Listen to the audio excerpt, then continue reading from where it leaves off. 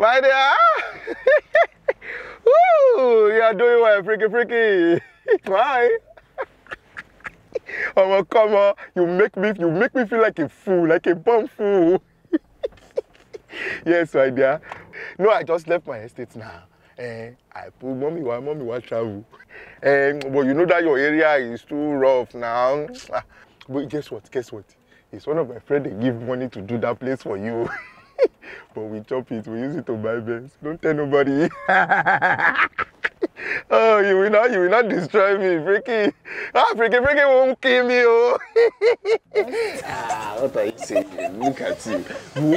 The best thing for me is to take you to the hospital like I'm taking you now. Just be at the hospital. Whenever the baby is ready to come, let it come to the hands of the doctor. But I've been telling you, I'm not even feeling any pain. We still have time now. My dear, my dear, you don't need to feel any pain. Okay, let me just take you to the hospital. In case you feel any pain, they will attend to you on time. What? Look at you.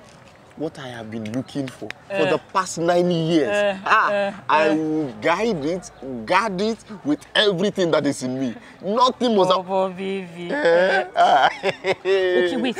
Where is even my hospital bag? Where are the baby things? Yeah, baby things. Sorry. Stay here. Let me go and get it. Oh, baby. Mama. See. I'm ready to useless myself for you. I'm almost here. I'm in your area already. Hey, Freaky, don't worry. I will pass one way for your matter. I will pass one way. I'm almost there now. We cut the corner now. Are you normal? No. Go straight. This place is one way. You want to kill me? No, just for me. We make the law. We can break it.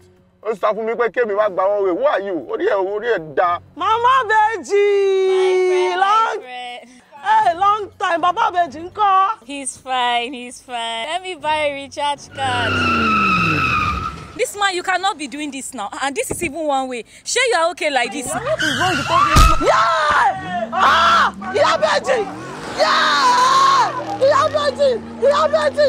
Yeah,